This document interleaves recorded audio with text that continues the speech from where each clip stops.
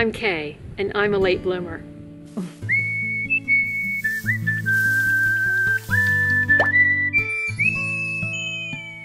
In mid-January, I planted this entire island in prairie cone flower, butterfly flower, dill bouquet, and cosmos flower seeds. I imagined it would be solid flowers and loaded with butterflies by March. But it's the middle of April, and this is all I've got, so I've got to plant some more seeds. 2 years ago, there was a big ficus tree right here, and the princess flower had to share. When the ficus started uprooting the street, the sidewalk, and the driveway, it was time to go. Now, I love trees, but don't plant ficus anywhere near anything because they get huge and their roots are right under the surface. Once that was gone, the princess flower took off and it was the pride of the block, so I had to keep it. The princess flower was brought to the U.S. from Brazil by Los Angeles horticulture giant Hugh Evans, according to his granddaughter Pam Kendall, who dropped by the other day. Evans felt our benevolent climate could support year-round flowering greenery, and the princess flower delivers on that promise. Because there's only filtered light underneath, and vegetables need sun, I decided to make it my flower island. There was only one problem. There was an enormous ficus root 6 inches under the surface, and I just had to get it out of there. It was still alive after the tree had been gone 2 years. I had help with that. In January, when my friend Dottie was here, and she knows a lot more about growing flowers than I do, I was inspired to plant about 10 plots of flower seeds around my princess. While I was waiting for the flowers to come up, I planted this little daisy. January was a little early as it turned out. Either the birds ate the seeds or they didn't germinate. Only 1 cosmos and 1 dill plant came up.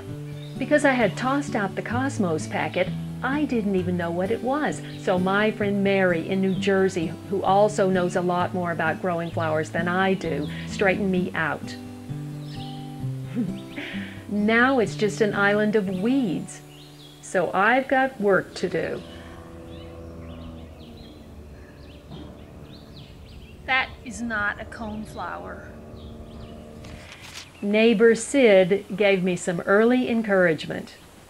You spent a lot of time and effort on this thing, and it's growing, which is fantastic.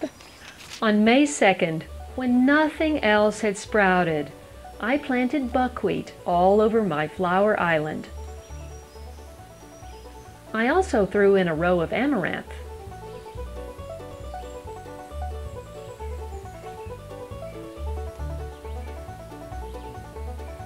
Within days, the seeds were exploding.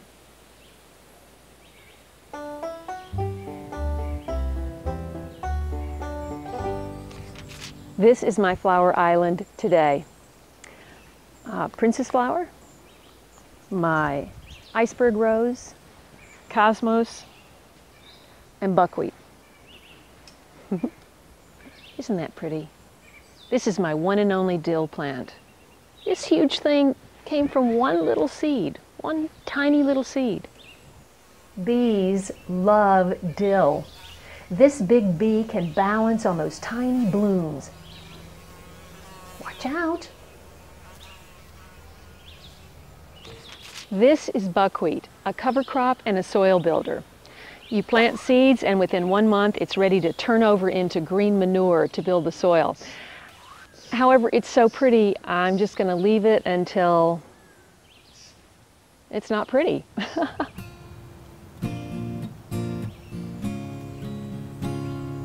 I'm Kaye, I'm a late bloomer. Thanks for watching. See you next time. I was inspired to plant about 10 plots of I was inspired to plant about